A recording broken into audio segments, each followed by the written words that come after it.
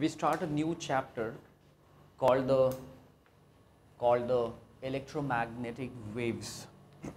Okay, we have seen that, we saw that electric current produces a magnetic field.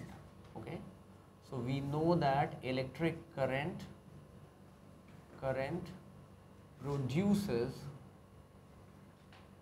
a magnetic field or magnetic field. Okay, that was simple. That was the subject matter of chapter 4.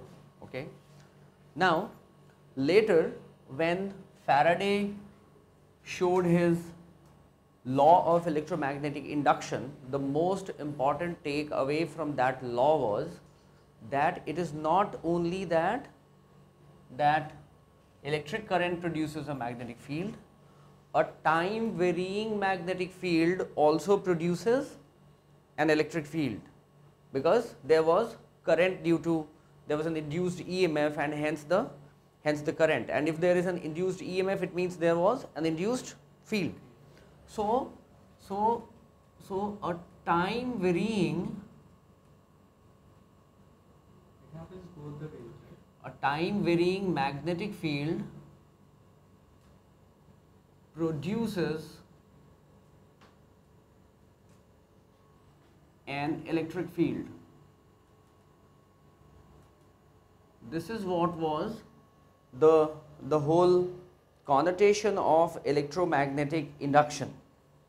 Okay, so time varying magnetic field produces an electric field. That is Faraday's law of electromagnetic induction. Faraday's law of electromagnetic induction. Okay, okay.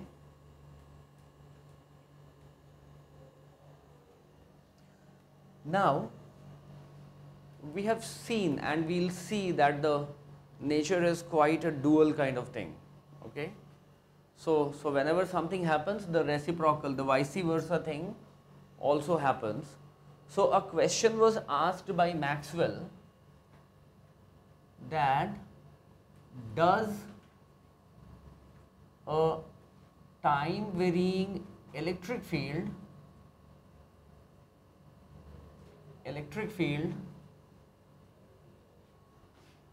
produce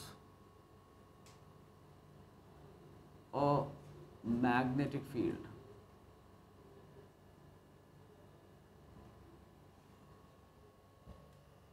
Okay. Yes. The answer to this was given by Maxwell as yes. Yes. Okay. Yes.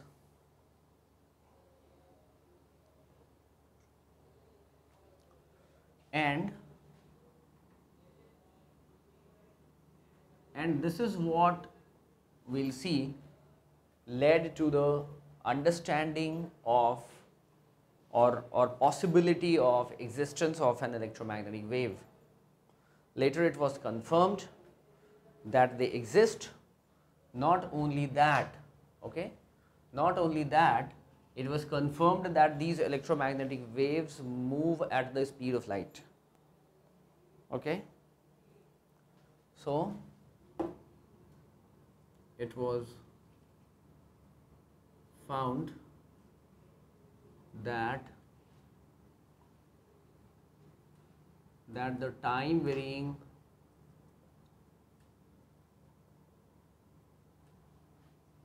electric and magnetic fields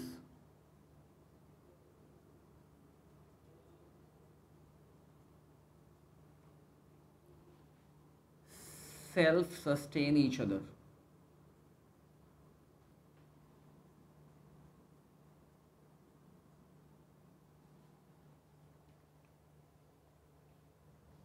It was found that the time varying electric and magnetic fields self-sustain each other,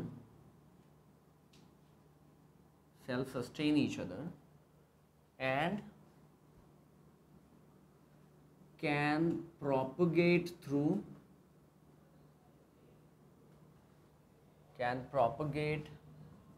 even through the vacuum.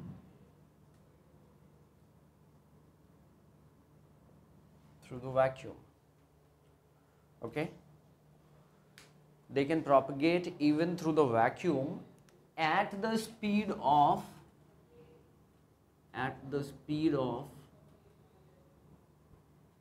light.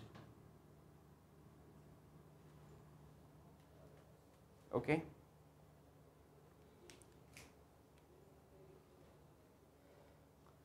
now the question was, why should they have this preferential attraction for the speed of light? What is there with the speed of light? Why speed of light? Okay, why specifically speed of light?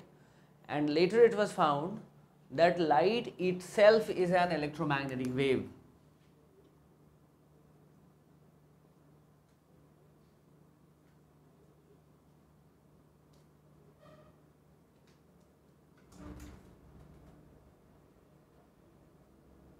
Which itself is an electromagnetic wave. So what happened? We had electricity, we have magnetism, and we have light, and they got all unified. Okay, the whole set of equations that he formulated are known as Ampere-Maxwell equation, and along with some divergence laws that you'll study in higher chapters, it is possible to solve for the speed of and the nature of electromagnetic waves. That's how they got to know that it will be equal to the speed of light. It was a completely mathematical formulation. Okay, so we know that it is the electromagnetic waves, they are moving at the speed of light, and they can travel through vacuum. Now this traveling through the vacuum was something that foxed the scientists for a long time. Okay, but later when you came to know that light is an electromagnetic wave and it can travel from sun to you, and it carries energy. Okay, and the other thing that was important was that these electromagnetic waves, they carry energy. Where does that energy come from? They are contained in that. Electromagnetic waves carry energy. That energy will come from where? From the source. So for example, in the fusion reaction, whatever energy is being produced, that gets carried away by the light. In your tube lights and in your incandescent lamps, the energy that is being dissipated, that is a part of it gets carried away by light. Okay, okay, so some of it is heat, as in incandescent lamps. It is primarily what heating which produces light, but the light component of it carries some amount of energy.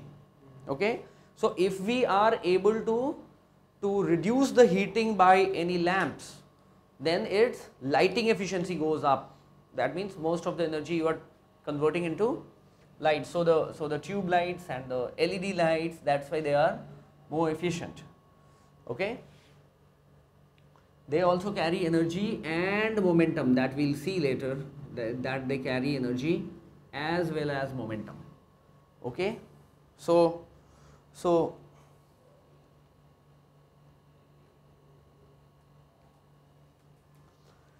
now Maxwell formulated a set of equations. Okay, Maxwell formulated a set of equations involving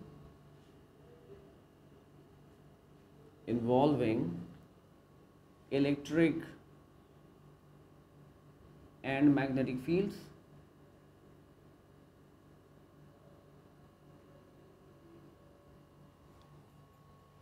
involving electric and magnetic fields, their sources, charges and charge densities.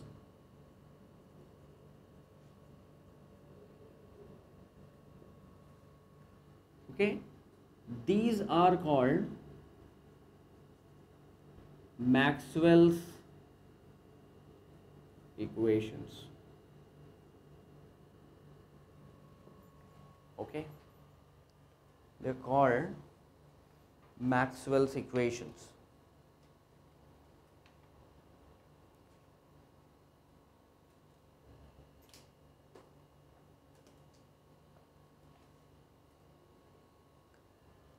Together they are nothing but what we have already studied, but in 3D they actually change shape. So Maxwell's equations, maybe no one is going to ask you about that, but it is a collection of what we have already studied. So E dot dA, that we had studied as E dot ds, is equal to Q upon epsilon naught. What is this?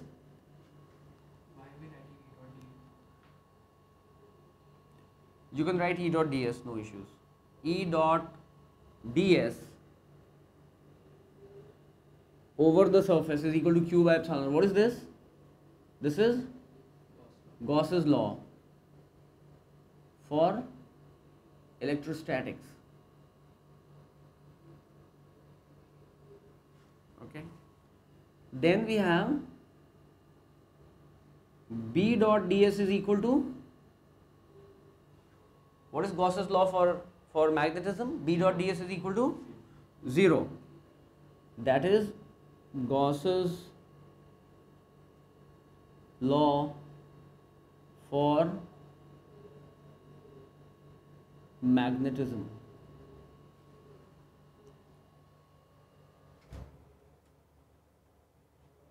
Then we have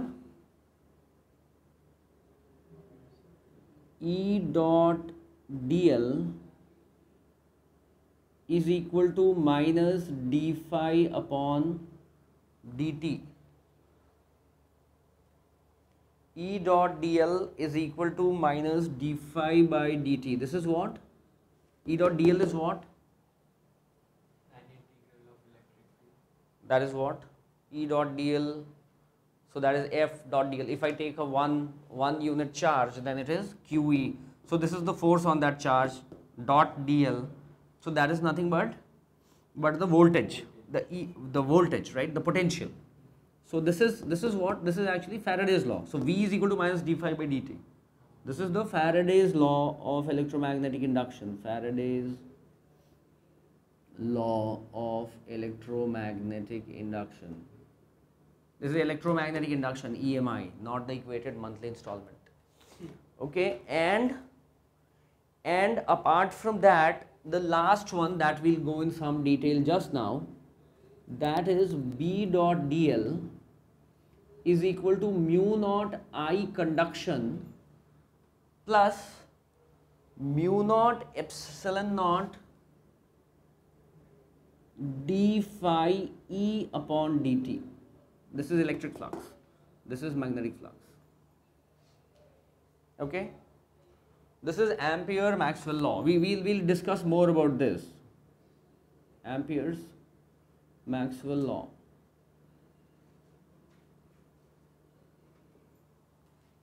Fine. What does the circle on the integral mean? That means it is a closed integral.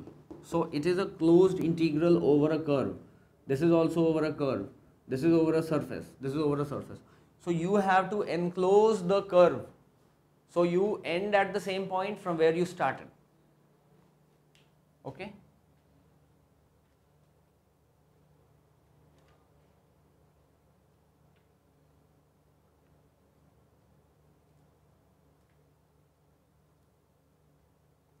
Fine. Now we'll see the last one, the Ampere's Maxwell law, in some detail, and how he was able to come up with the concept of something called an electromagnetic wave, right?